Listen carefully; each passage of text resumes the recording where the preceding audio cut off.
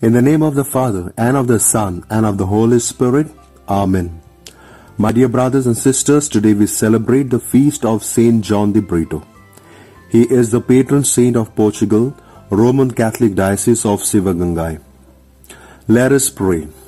O Saint John the BRITTO, zealous apostle of Jesus, enkindle in me your virtues in my ministry of the gospel today, that I may preach the word with power and gather many for Christ.